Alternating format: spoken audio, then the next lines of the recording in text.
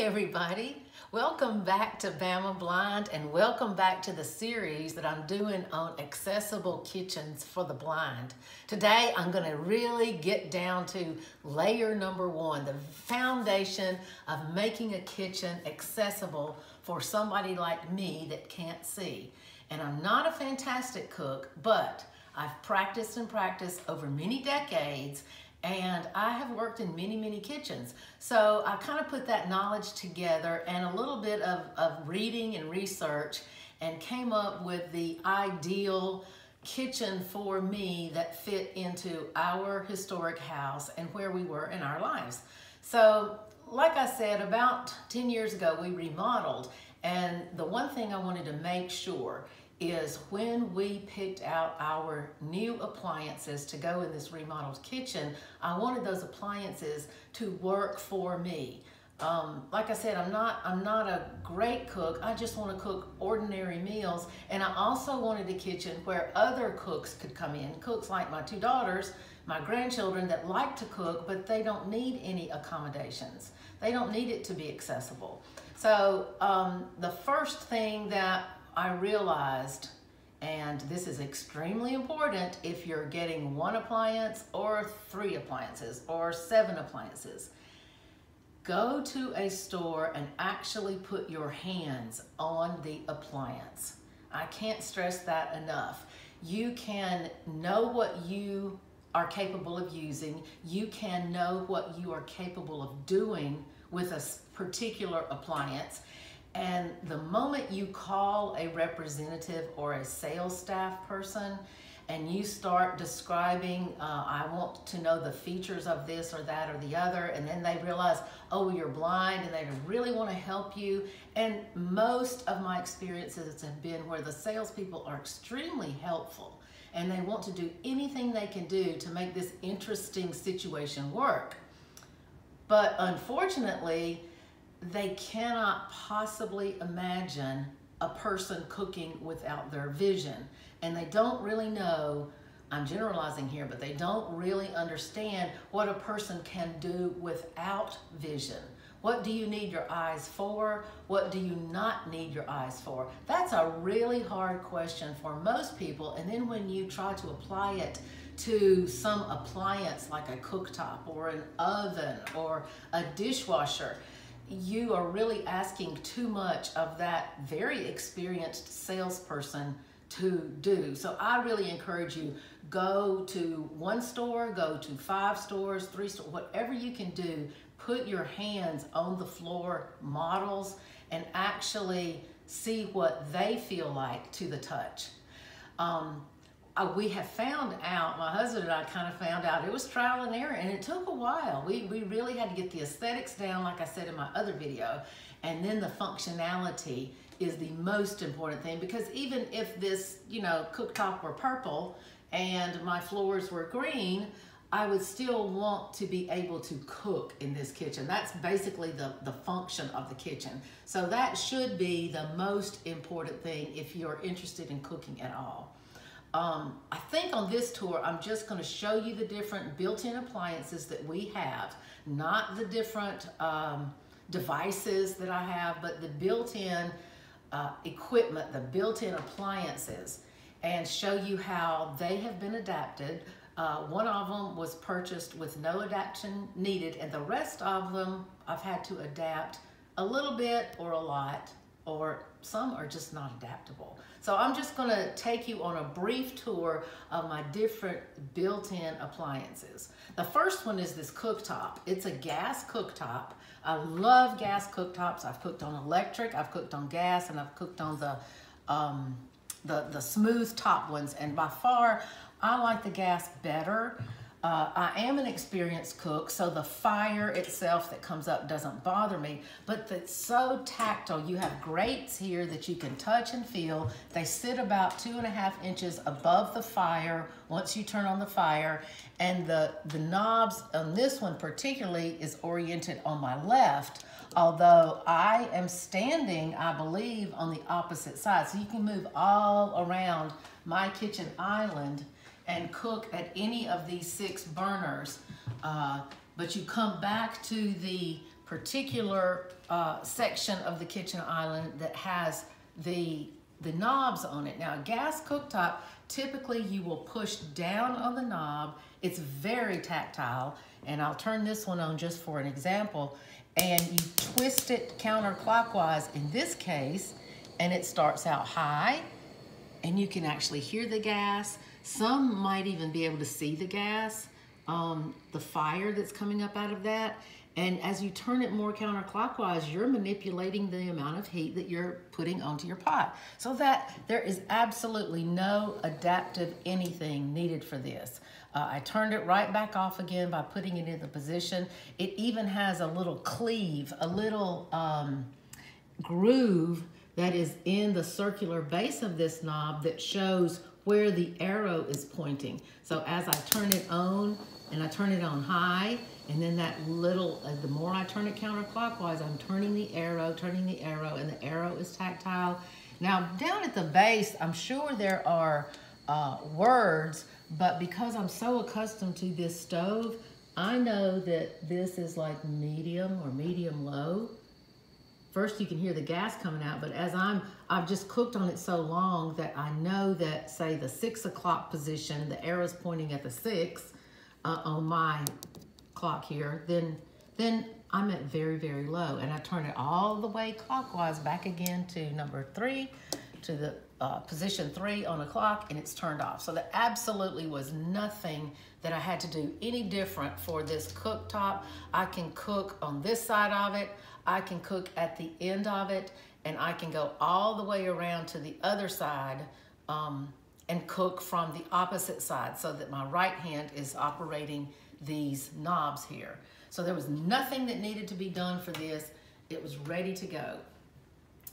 The other appliances that I selected, basically getting into the ovens, I have a built-in oven right here, and this built-in oven, I placed it at eye level, so that was the placement of it. But as far as the adaptability of it, I selected an oven that had a keypad that had a 1, 2, 3, 4, 5, 6, 7, 8, 9, 0, just like a telephone keypad, the old telephone keypad that you would have on a telephone, because it's very, very familiar. Those are flush with this touch panel. So what we did is we put clear location dots. We call them loc dots. They were originally made for typewriters for your location function keys on a keyboard, but they work perfectly in a kitchen. Hold on, let me turn this phone off. They work perfectly in a kitchen, and you can wipe them down, you can spray it off. And the other thing, they don't show that you've got an adaptive. They're not orange on a stainless presser, back presser keyboard. They're not orange, they're not black, they're just clear. So it really doesn't deface your appliance at all. There's 2 loc dots here, one for your bake and one for convection. And then there's a start button here and there's a stop button here. Those are location dots. I did not put location dots on the light to turn the light on in the oven because I don't need the light. I guess if I needed the light, then I would have a dot on the light button because I would need that regularly. I also don't use the timer function on this because I have an Echo that's right next to this room, and I use that for all of my kitchen timing.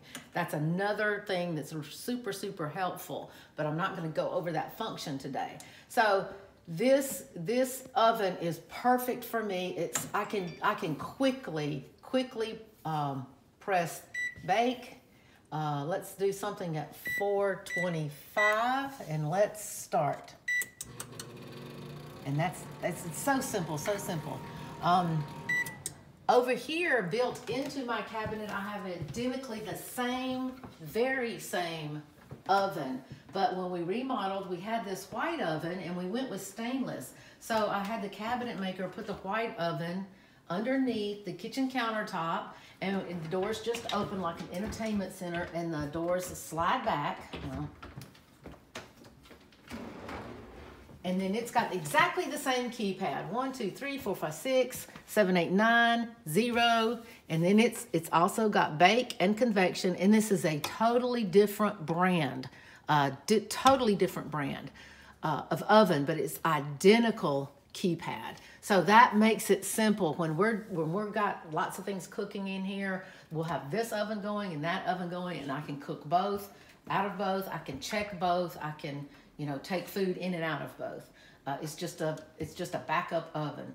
The same with a microwave. We went into the store and we looked for the microwave, and the microwave, I wanted exactly the same thing. And it does have exactly the same thing with these location dots that are clear. It's got 1, 2, 3, 4, 5, 6, 7, 8, 9, and 0. And then it's got start and stop, and it opens easily. But I will tell you, again, going back to having a salesperson look at it, you might find something in the catalog and the specs look like it's something that you can use as a person with not functional vision. And we called the electronics store and got the man to describe it, and he said, oh, definitely it can be used by a blind person because it beeps when the food is done.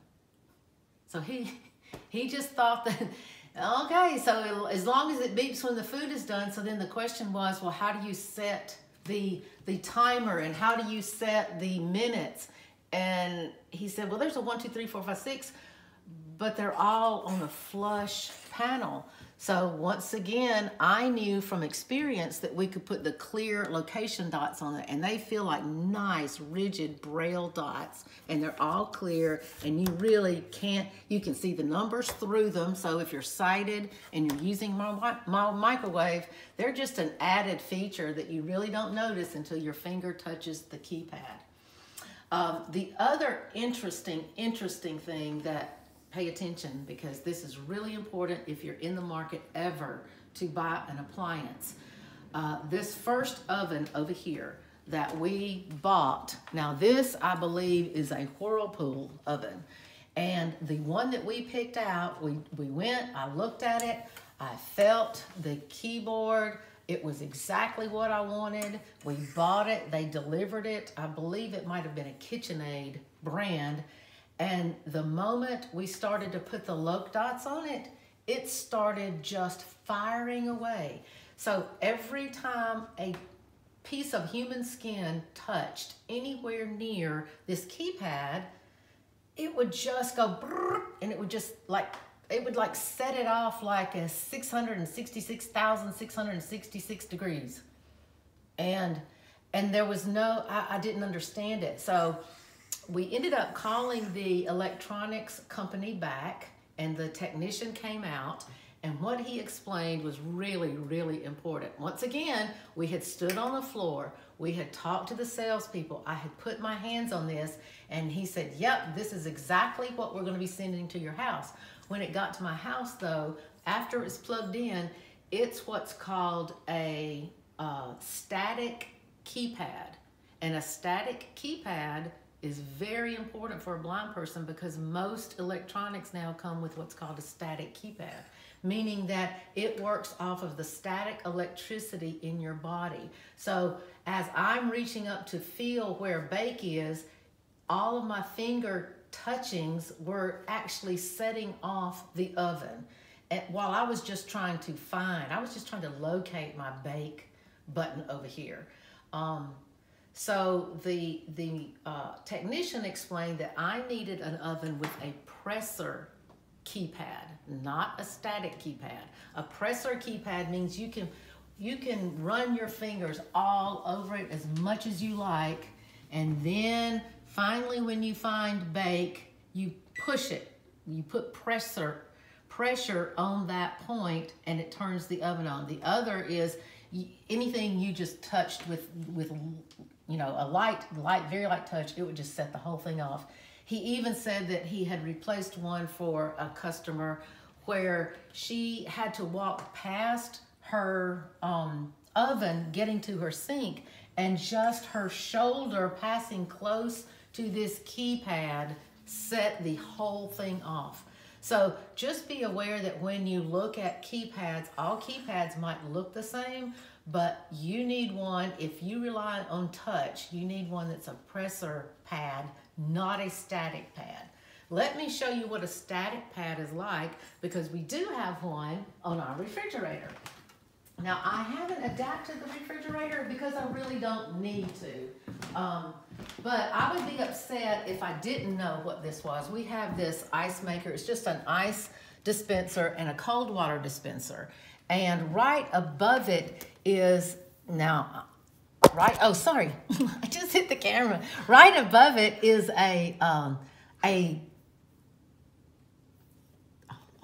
there you go. It's a window, and all I have to do is wipe my hands across it. I have no idea what I'm touching, but it just goes off. I'm lightly brushing that. So every time it goes off, it gives you a visual indication on this screen that you have crushed ice or you have cubed ice. And I just keep it on cubed. And my husband knows that we like cubed, so if he walks by and it's uncrushed by accident, he will change it back. That's the only thing I know to do with this. There's a light feature on this, but that is what's called a static keypad. So our refrigerator has a static keypad, and the oven was just like this, and the microwave had the component of being like it, but it was presser from the start. So that's another key thing that you need to do. And a refrigerator is very easy to operate, but when you have a semi-fancy one that's got a keypad, you just got to be aware of what the keypad is. The last thing I'm going to show you is the dishwasher. The dishwasher I've adapted.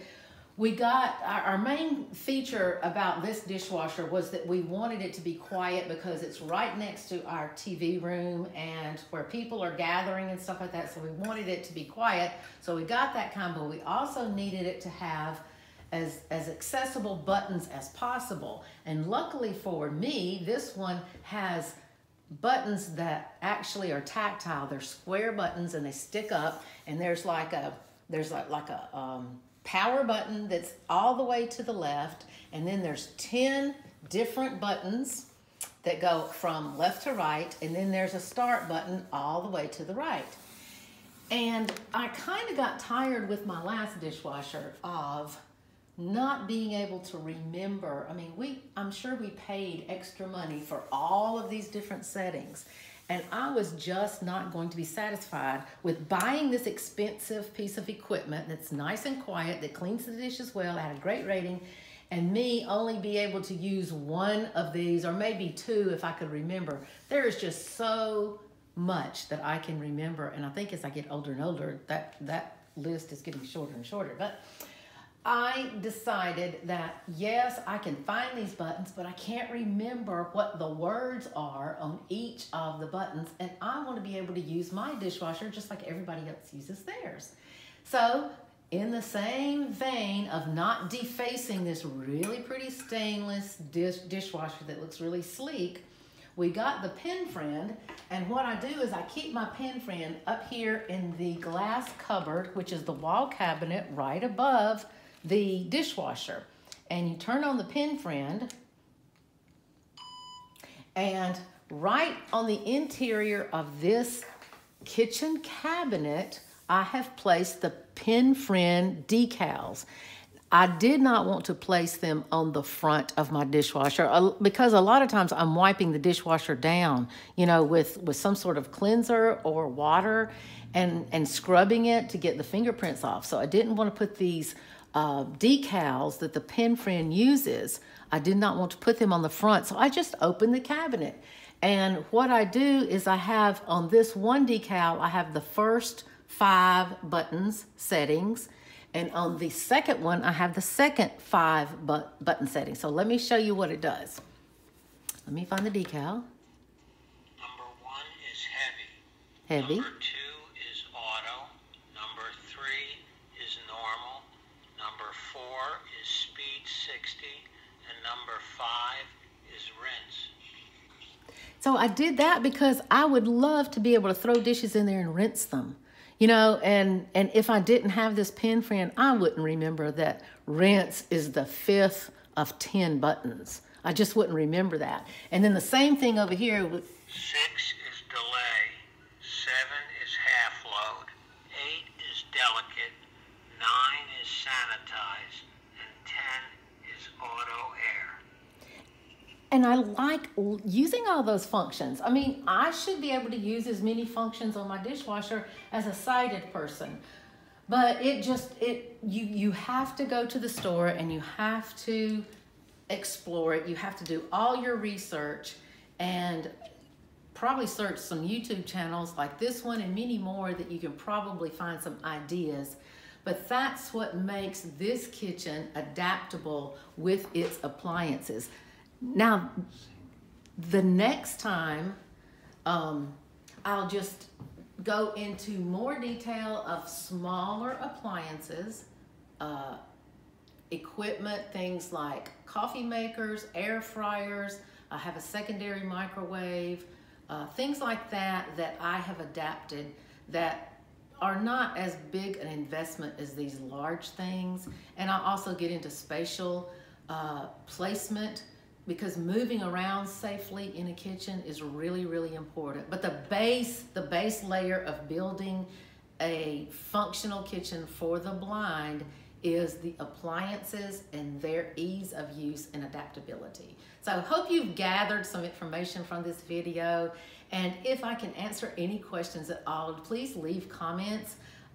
If you'd like to see me focus more on one thing than another, just let me know in the comments. And until I upload next time, everybody have a safe and healthy week. Talk to you soon. Bye-bye.